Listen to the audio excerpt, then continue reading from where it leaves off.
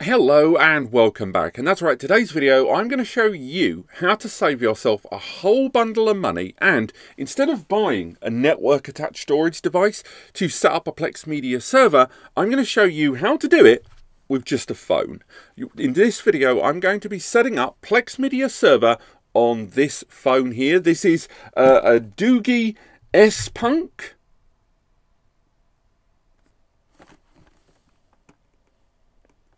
S Punk? Oh, grow up. That's right, we're using a brand new phone out of the box. Doogee got in contact and said, would you do a review for one of our phones? And I was like, well, I don't review phones. But I tell you what, I am going to do a video about putting Plex on a phone, and I don't really want to use my phone. So I'm using this one. Again, it's an incredible beast of a phone. It's got a big hardware processor on side it. The reason I'm using it for this is when you're running Plex Media Server, you are going to need a somewhat beefier mobile phone to do it. Also, the steps in today's video can be used on other Android devices, but it has to be an Android device that has got a USB-C outlet, and it's got to be an Android device that has network connectivity and internet connectivity. If it doesn't have those and the USB-C you can fudge around, then you're going to have problems. But just make sure we're using a relatively powerful phone, and this one is way overpowered for what we're doing, but it's a great example. And don't really use it as a phone you're going to use for your day-to-day services, because it will rinse the battery. The next thing you're going to need for this is two applications. Now, Plex Media Server is not the same as Plex. Plex, when you look it up on your phone, you're going to find this app. If you find this app, this is the client app. This is what you install on the devices that you want to watch the media. But you came to this video almost certainly because you know that you need this. This is the app that you need to run on the system to actually host all of your multimedia there. But the problem is that not only can you not find it in most app centers, but also on top of that, you can't install it on pretty much anything. It's only designed for very specific Android multimedia devices, your Roku's, your whatever. And in this video, we're going to be circumnavigating that. Next, there's a link in the description to this APK mirror site that lists pretty much Plex Media Server for Android in multiple versions, regularly updated. But I would say the one we are looking for, even though when you go on there, it will be updated as late as 2024, there's April 2024, that you don't want to go for the latest version yet. Because if you go for the latest version will probably not run on your hardware. You can update to it. I would say go back to an older version and then update it from within the application, something we'll touch on later on. I personally recommend going for version 1.14. I'm sure there are later versions that work, but scroll through to about page 3, and from there you will find version 1.1. 1.141. Download that version. Again, nice and simple. You just go to the download option, download that version. You've got it there on your local machine. So we'll come back to that later on. Next, storage. Because if you are running Plex Media Server from your mobile device, running it from the mobile device is all fair and well, but you can have limited storage. Even this phone, although it is powerful enough for what we're doing, and it's got 256 gig of storage, once you start looking at your movies, once you start looking at your TV shows, your box sets, that's going to run out really, really quick. So you need external storage. That's why we're talking about USB Type-C, by the way. Now, USB Type-C, of all of the storage devices you could go for a portable external 5 TB drive. You could go for this. This is the D5 Hybrid. We've talked about this before. It's a 2 hard drive, 3 M.2 NVMe storage system, and you can also get that with a 5-bay version as well. It does need mains power, so this storage system will need additional power to keep it running. If that's going to be a problem, that's where a drive like this that can run from the power of the phone. Now again, I know what you're thinking. What about when the phone's power runs out? We'll get to that, because the next thing we need is an adapter. This is an adapter that will connect into the phone and add our storage. So in this case, I've got a couple of storage drives, again, both USB Type-C. This will allow us to put all of our media on a drive that we're going to connect with a cable into our phone that we can use Plex Media Server to access, but we need an adapter to connect to this device. The reason being, because once we connect that storage drive into our phone's not receiving power. We might be lucky enough to have one of those touchpad powering stations, but the majority of you using old tech won't. So what you need to do is get an adapter like this one that then adds a USB Type-C and Type-A port. That means that not only can you now add the storage drive to that adapter, but you can also add power. So you can grab yourself a power cable like this one, attach it into the adapter, and then as you can see, this drive is now charging. So this will allow us to charge our phone simultaneously to it running Plex Media Server with our connected drive there. So for the next segment, I've hopped over to the screen of the Doogee S Punk phone here to take us through the next range of steps. Now, as you can see there on screen, that is the file manager, and as you can see there at the bottom, that Extreme SSD is the external connected drive that I've added inside here, and if we scroll down, we can go in, and there is the Plex data that we're going to be utilizing later on in the video with this. The next thing we need to do is head into the Play Store there, and as mentioned, go ahead and install Plex, the client app. Now, again, I know this seems counterintuitive. Trust me on this. Go ahead and install Plex, the client application. You need to utilize this because we'll be coming back to this later. Make sure you log in and sign in with your relevant Plex account. So if you've not created a Plex account, go ahead and make sure you've added that in. And then the next thing you need to do is that file we downloaded earlier from the Android APK site. Make sure that is on the phone. So in my case, I will head back into the main layout. I'll go into my download section, and there is the Plex Media Server application, that version 1.14 that we mentioned earlier on. Go ahead and click that app. It will begin to install that application. You may need to grant permissions in order to allow it to happen in more modern versions of Android, but go ahead and grant it permission. You can remove it later if you choose. As you can see there at the bottom, it is now installed.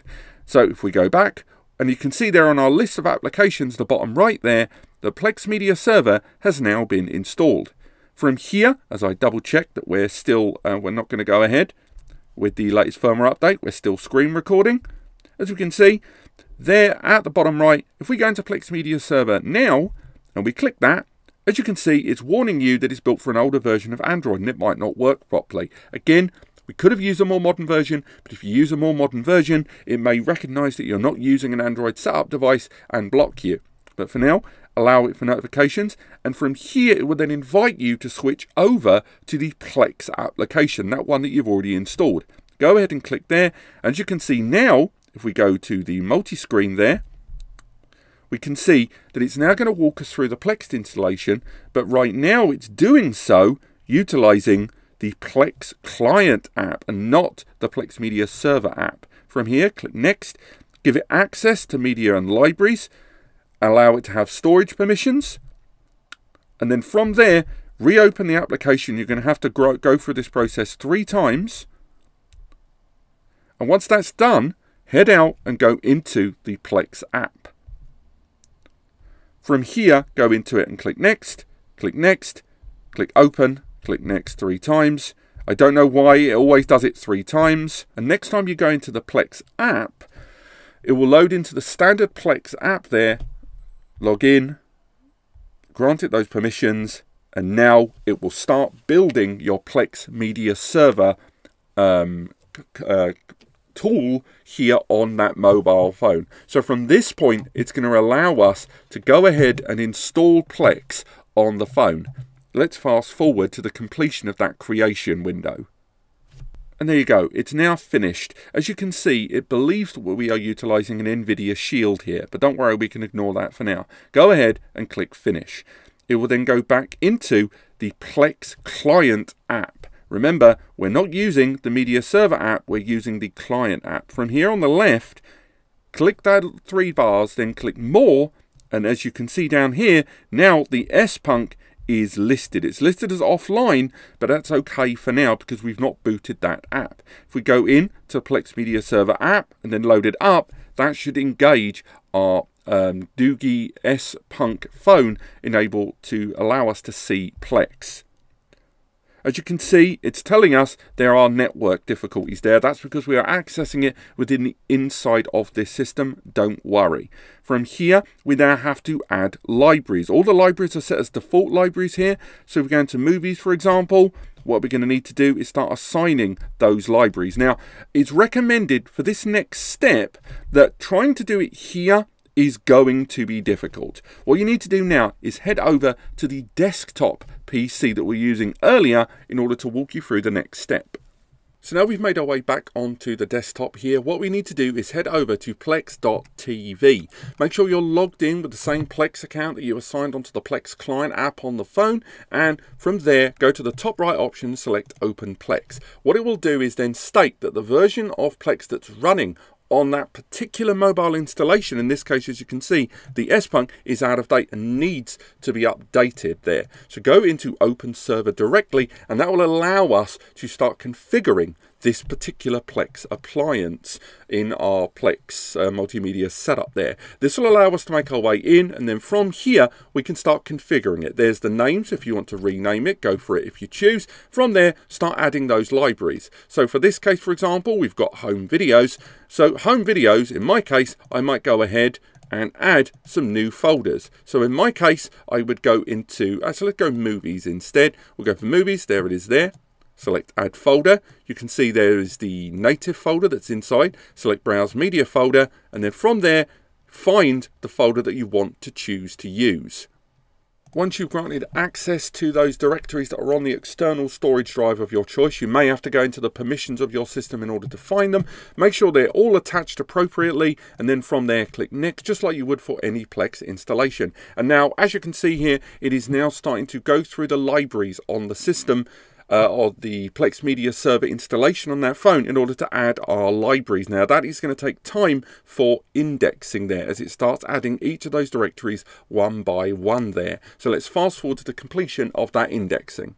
While it does that indexing, actually, I think it's worth touching on just a few things before we tail end this video. Number one, if you do want to go into the whole transcoding thing, bear in mind your phone is going to be a much more miniaturized version than most big servers that you'd use for Plex, but nonetheless, integrated graphics will allow for transcoding, even though most mobiles run on ARM processors. So to put it into perspective, you do have some options for hardware acceleration. You will need to use a Plex Pass account to use hardware transcoding, but that's really not a discussion to have on the mobile device. Personally, I wouldn't recommend this setup if you're going to be utilizing any kind of live transcoding. I would try to stick to playing things native. The same thing goes with enabling DLNA over UPnP, kind of nice, easy multimedia playback. And this does allow you, rather than going for a big expensive NAS, to utilize previously unused mobile devices and tech that's just gone out of warranty that you don't really want to waste, and at the same time use old storage arrays and old JBOD, DAS and RAID storage that's actually quite affordable these days. Now, another thing to do while this is going through there in the background is to discuss those updates. If you do want to update it, keep in mind you are running Plex in an unsupported fashion, and therefore there is the potential that running some update may knacker your whole setup. Now, within Plex you can back up your configuration. There's lots of options with regards to backing up some of the details on your system to an online account, a lot of the directories, backing up your metadata and more. But also on top of that, just know that when you're updating, it's going to be unstable sometimes. So what you can do if you choose to update, I wouldn't update from 1.14, for example, up to the latest, greatest, painful 1.21 version. I think there'll be too much change, and I do think it might render, at best, your Plex media installation not working, and at worst, massively unstable, or possibly even brick your device when you're trying to use it and reprofile the device with those permissions.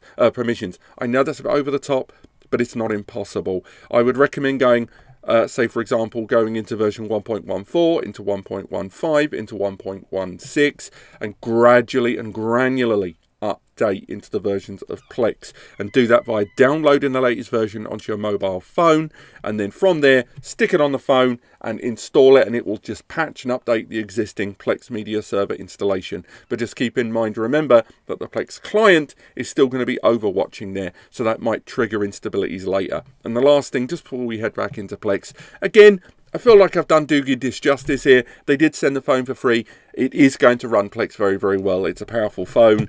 It's got a great battery on it. I'm not going to say the camera's out of this world, realistically, but as a Plex Media Server, I think it's going to do a great job. I know a lot of you watching this are going to be repurposing old tech, but thanks again for Doogee for supplying the phone, even if I think the name of this phone is a bit sus. I thank for supplying it to help me make today's video. Again, thanks to them. But let's head back into Plex for the completion of that indexing. So slowly but surely, as you can see there, episodes that are on the external drive are now being added, and then over time it's going to be scraping some of the images there. Alongside that, it's also going to be scraping a lot of the thumbnails, the cast, and all that kind of stuff that people like to use. But this is going to take time. You are using a much more scaled down system, and you are using local single attached storage there, so it's not going to be as immediately responsive there, at least in terms of the indexing, as you might expect from a NAS, like we've talked about in the past. But going ahead and trying to play a file here, and again, of course, this is going to be over the local area network there, Season 1 of Father Ted. Let's go ahead. We're going to have to be careful because of the YouTube copyright bots. But again, playback there, nice and simple. We might have to mute this, why not? But let's have a little look. We've got it, it's being converted there in the background, it's being converted down. And I'm going to mute that and stop that before the YouTube bots go nuts. But at least you can see there that it was playing it back.